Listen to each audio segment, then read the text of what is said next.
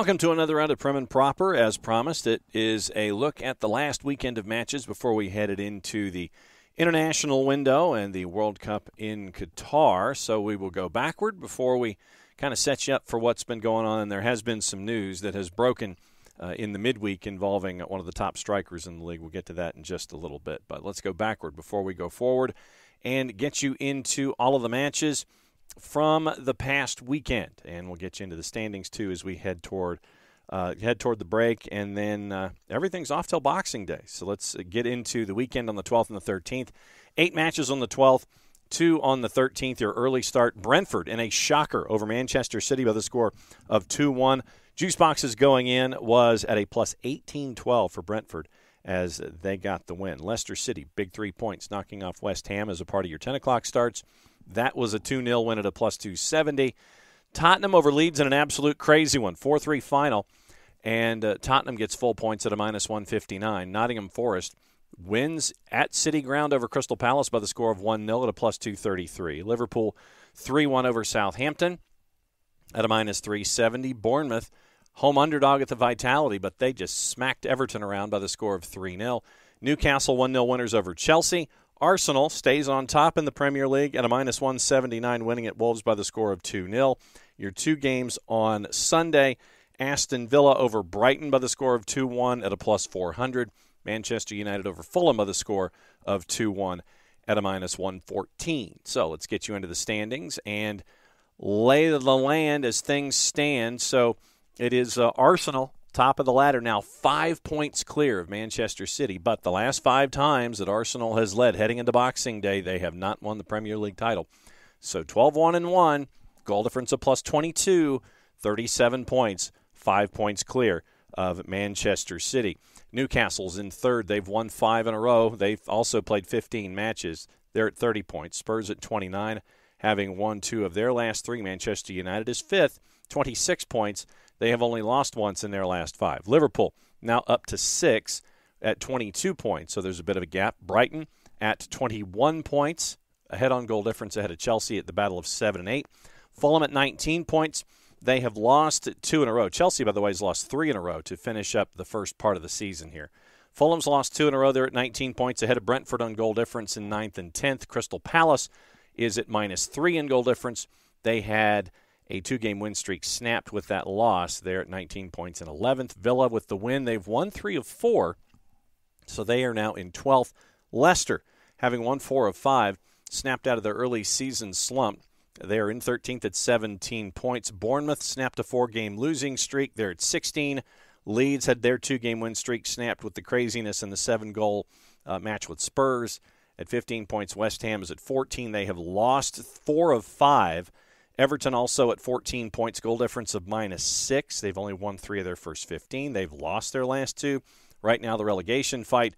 Nottingham Forest at 13 points. They have gotten 4 points in their last 2 matches. They've won 2 of their last 4. Only lost once in their last 4. But they've still only scored 11 goals this season. They're in 18th, but only a point out.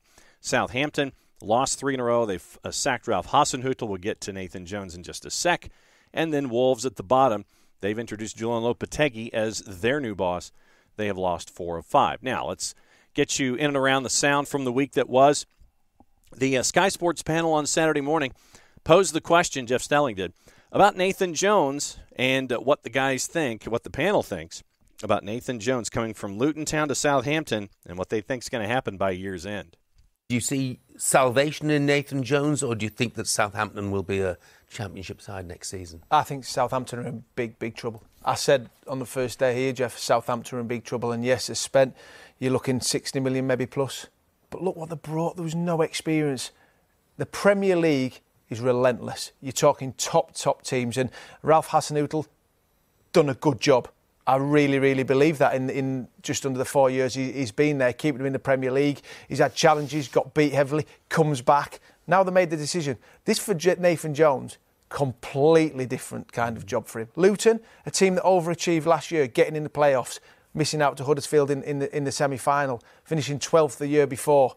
This is a different football club. Luton punch well above the weight in the Championship. Year in, year out. Well done, Nathan Jones. this is a different job. Southampton are in big, big trouble. But look, it's Nathan Jones, when you see him on the touchline, he is a passionate manager and he will give everything. I've seen his press conference in midweek. You talk about wanting an opportunity to a big football club. He had it at Stoke, didn't quite go the way he wanted it to. That can happen. Goes back, was successful with Luton. What success? Getting in the playoffs? What is it? What is it? What are they aiming for? Stay up. Survival. I can't be any more, Merce. But why sack him? Exactly. At the moment, I mean, they're 2 points. They're 2 points behind Everton, 2 points behind West Ham, 2 points behind Leicester, 3 behind Villa. Yeah. I mean, you're talking big clubs like. Yeah. It's not like they're a cut adrift. But had he lost the dressing room, that's the thing. Well, if I'm Nathan Jones, I'm worried because if them players are kicking players up, are surely big enough to come out and say that about Ralph Hasenhüttl. No chance. Speaking of Chelsea, it was Paul Merson's turn to take center stage once again. What up with Graham Potter and Chelsea? So Merce was the lead on this one after 2 months on the job. Graham Potter's been there 2 months now. You know, I like him. I think he's a top manager. I really do. He doesn't know his best team. It's 2 months. I mean, he needs to sort that out. That's the most important thing, is to sort that out and get a settled team. I think he's trying to keep everybody happy. I think he's changing his team every week. He needs to get a settled team. You know, there's nothing worse keep on playing with someone else at the back, or you're playing free up front. And it's just, for me, and they got well beat last week. Well beat. Forget the Man City game. Man City game, you know, it's a cup game. You know, that is, you should really name that cup after Man City. Really, the way they do, how well they do in it. But for me, last week was a million miles off. One team absolutely knew what they were doing. They had a way of playing. They had everything right about them. And then you looked at another team who you thought, if anything's going to happen here, they're just going to fall over it. It's just going to happen, and we're going to go, oh, Chelsea have scored. I was blown away last week. I couldn't believe it. I mean, Tim, after that Arsenal game, again, you know, Graham came out and said, look, they've been working together for 3 years or so. We're at the start of our process. That seems to be sort of the pet phrase these days, doesn't it? People talking about their process. Yeah, it's not normally a phrase what is associated with Chelsea, because you don't have a process at Chelsea. You either win games or you get sacked. I'm not sure what the patience are like at the new ownership, but I'm sure they won't hang around. Well, you suspect if they spent $3 billion or whatever, they're going to want a pretty quick return on their money, and they certainly are not going to want to see a team that doesn't qualify for the Champions League. Absolutely. And Merce nailed it. I mean, he's not knowing his best side and no continuity in the line-up and the formations, and, you know, every supporter will go there and not really happy with what they're watching at the moment. I mean, results haven't been that bad, but they've tailed off recently. But we're looking at De Zerbi, who's gone in there at Brighton. He's had less time than Potter, and he seems to have got them playing. All right, they had a difficult start when he was getting used to them, but that's a process. You know, they're more progressive with their play. All of a sudden, we're not looking out and saying, well, they need a striker to score goals because they're sharing the goals around the side. He's finding a solution to their problems, and I think that is what Graham needs to do. And unfortunately, when you're at a big club, you have to make big decisions. You have to leave out big-name players. He needs to start doing that before he leaves the club. Christian Eriksen was asked by our friends at Sky about what the vibe is like at Manchester United. He admits it's just different. When I was at Spurs, there's talks back and forth, but in the end, it didn't work out. But was it close? Ever close? I don't remember. No, not really ever close. No, I didn't. At the time, I didn't want to go anyway, so it's not really close. But this time, I had a chance, and of course, I wanted to go, and that was different. And luckily, they wanted to as well. When you say Manchester United is different, like the vibe is different. How you say it is different. There's literally 2 or 3 clubs, isn't there? I don't know, Real Madrid, Barcelona, Manchester United, maybe a couple of others, but there's something about just saying the name almost. Yeah, 100%. But that's also the thing from the club, how big it is. Like, it's for everyone, and how many people following it, how much the media attention is, how everything is just bigger compared to the clubs I've been at before. So we mentioned Arsenal, and with their 5-point lead, you've got Gabriel Jesus, who has been integral to their success in scoring the 33 goals that they have scored in the Premier League this year, second only to Manchester City in goals scored. But over at Sky Sports, Jimmy Floyd Hasselbank isn't too high on Gabriel Jesus. I've always said about Jesus, it's a brilliant signing, but it's not a signing for 25 goals. He's not going to score 25 I think though, goals. but have you noticed I looked at his heat map, he's playing more on the wides. They mentioned about the overloads down the sides. Jesus is never really in the 9 position, centrally. He's always out on the flanks where they get those overloads. The question is that, do they need that someone centrally, who will get him the 25? At the moment, he's doing what's needed for the team and going into wider areas. At the moment, not. At the moment, they don't need it. But they're going to go later on in the season where you're going to have games where you're going to have only one chance, and then you want your number 9 to be a killer and put it away. And majority of the time, you need a striker, and I'm not talking because I'm a striker, but you need a striker that can score 25, 30 goals a season. Majority of the teams that win the league have got somebody that scores those double figures and in the 20s goals. Yeah. More on Manchester United and the situation which has truly become untenable involving CR37, Cristiano Ronaldo, and Manchester United right now, especially with the bombshell interview that was given on Talk TV to an Arsenal fan. So Melissa Reddy was asked about the situation involving Cristiano Ronaldo and where things could be heading, more or less, out the door. But what he's done is, if you think of United's best performance in recent seasons, it was against Tottenham. It was such a complete display.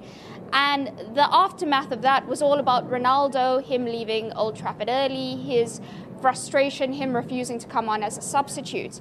Now you have United, going off to the World Cup with a massive victory, dramatic late winner by Garnacho, the new young talent, just such positive vibes. And then that quickly again taints and becomes the whole Ronaldo show. And now Portugal's World Cup campaign is also going to be dominated by his future. Ultimately, he's doing what he wants for himself, which is positioning himself for an exit to a Champions League club. What's the plan now then? Because, Erik Ten Hag won't be particularly happy about this. Cristiano Ronaldo has made it clear that he's not happy. What happens now? What's the plan? Well, United were in the market for a forward in the summer. They've known with or without Ronaldo, they need to forward plan. They need a long-term option to be their guarantee of goals. There is some difficulty because they were estimating that at least 4 top clubs would also be looking for a striker. But I do know that they have a short list. They were looking at Sesko, for example. They like Osimhen. So United have been going through their options. Ultimately, though, how they handled this Ronaldo situation, I think they've got to be quite strong because they've sort of skirted and sidestepped and tried to show respect to him and his legend status at the club. And what we've seen from this interview is Ronaldo sort of showing that he's not happy that he's not being indulged anymore. That's why he's saying he's being forced out. If you can remember, United did everything to try and, hold on to him, not for sale, try to make him happy. He had the armband just recently. Ten Hag, even when he has been disrespected by Ronaldo, has tried to be on the player's side, not sold him out in the press. And yet you still have the situation where Ronaldo is looking out for Ronaldo. So United ultimately need to get rid of him in the best way possible, because I think Ten Hag, like I said, the pre-season tour, how he's handled Ronaldo's disruption, he's done everything right so far. But as a club, United have still tried to not sever ties with him, whereas he's showing them now. He's putting them in a position basically to say, this is endgame, this is final. He knows there's no way back for him at United, and it's now the club need to be quite strong in just ending that. As we mentioned, Wolves, they're at the bottom of the table. They've only scored 8 goals in 15 matches so far. They've won 2. They've only won 2 of 15, 2, 4, and 9. 10 points, lost 4 of 5, and now Julian Lopetegui is now in charge at Wolves. Here's part of his introduction, courtesy of the team their own selves. Good morning for everybody, and why not? I am here because you are right. 6 years ago, I had the possibility to be here, but now I am here. I think it's the right moment. Wolves want me. I want to be here. I want to be in the Premier League. I feel the strength and the powerful in this club. I feel that. I know that it's not the best situation, but we are sure that we are going to change all the situation, working very hard in the next months. But of course, you ask why? Because I think that Wolves. I believe in the Wolves player. I believe in the Wolves club, in the executives, and I think that all together we can build a good future for us. Biggest story of the season at Manchester City and in the Premier League is Erling Haaland, been on the mend, and so he was asked what he's going to end up doing on the World Cup break. Once again, courtesy from our friends at Sky Sports. First of all, I wish I played the World Cup, of course, but that's reality now. I don't do. But first of all, I will relax my body and my mind a lot, and then I will train. What I will train on, nothing special. I think it's been going quite well my first months in City, so I don't need to do so much things or so many changes, to be honest. So yeah, it's about preparing myself for the next half of the season and be ready when the next game kicks in after the break. And then the breaking news that happened in the midweek has to do with Brentford and their leading scorer. Ivan Toney has been charged with misconduct in relation to alleged breaches of the FA betting rules. Here's how the story broke on Sky Sports News. Breaking news. You will be aware that Ivan Toney has been assisting the FA over alleged gambling offences. Well, I can tell you now, the Brentford striker Ivan Toney has been charged by the FA with misconduct in relation to alleged breaches of the FA's betting rules. It's alleged that he breached the rules 232 times between the 25th of February 2017 and the 23rd of January 2021. He has until the 24th of November, which is next Thursday, to respond. Well, his club, Brentford, have responded, and they've said this. Brentford has been informed that Ivan Toney has been charged with breaches of FA Rule E8. The club has been in discussion with Ivan and his legal representatives about this matter, and those conversations will continue privately. We will make no further comment until the matter has been completed. So, Ivan Toney has been charged by the FA with alleged breaches of their betting rules. So once again, the four-letter paper, as of about 2 weeks ago, claimed that Toney has been the subject of this ongoing investigation over alleged gambling offenses. But until the FA charge, he was apparently helping out the investigation, not charged with any offense, and now he finally has. Once again, this relates to betting activity before he played for Brentford, and there are no suggestions he ever gambled against his own team. He came out on Twitter, meaning Ivan Toney, back on November 5th, said that he's aware of a story about himself in a national newspaper. He has been assisting the Football Association with their inquiries and would not be making any comment until such investigation has reached its conclusion. He's a proud Englishman, and it has always been his childhood dream to play for his country at a World Cup final. So that was what he said. Ivan Toney, obviously not a part of the side that is in Qatar. And then Brentford came out with a statement back when all of this news started to come to the surface and basically said two sentences. They note the story. The club wasn't commenting. They weren't commenting on the time. But the rules on betting in football, let's get into that for a second. Banned worldwide for all players, managers, coaches, club staff, directors, and licensed agents involved in the game within the Premier League, the EFL, the National League, the Women's Super League, Women's Championship, and the Northern, Southern, and Isthmian Leagues. Participants covered by the ban are prohibited from betting either directly or indirectly on any football match or competition that takes place anywhere in the world. The ban also includes betting on any other football-related matter, such as the transfer of players, managerial appointments, or team selection. The passing of inside information to someone that uses information for betting is also not allowed. Inside information is, once again, information you're aware of due to your position in the game, not publicly available like injury, team selection news, that kind of stuff. You're not allowed to use inside information to place a bet or instruct someone else to do so on your behalf, and at the same time, you're not allowed to pass the information on to someone else so that they could use for betting. And so right now that we have the Ivan Toney story. Alleged breaches of 232. He has until November 24th to respond to the charges, so it's a little more than a week. And once again, it goes back to all of that information that happened in early November and the two sentences that came out after back on the 5th. But then Brentford came out with a longer statement after the FA charge. And Brentford said they've been informed that Ivan Toney has been charged with breaches of FA Rule E8. The club has been in discussion with Ivan and his legal representatives about the matter, and those conversations will continue privately. They'll make no further comment until the matter has been completed. Toney started his career at Northampton before he moved to Newcastle 2015, played on loan to Barnsley, Shrewsbury, Scunthorpe, and Wigan before joining Peterborough in 2018.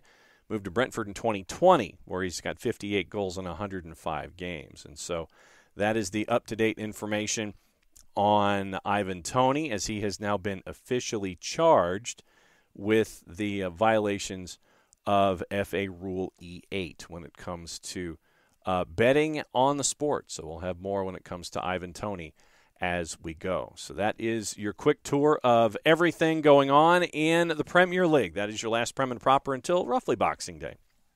And we'll keep you posted on everything. Obviously, we will have World Cup updates on everything that's going on involving all your favorite players in and around the world. Those should come out daily. They'll be little quick hitters, and you'll be able to keep up with what's going on a daily basis. So thanks for hanging out with us for another round of Prem and Proper. Play it safe, everybody. Enjoy the games over in Qatar. Will be interesting. Prem and Proper returns around Boxing Day.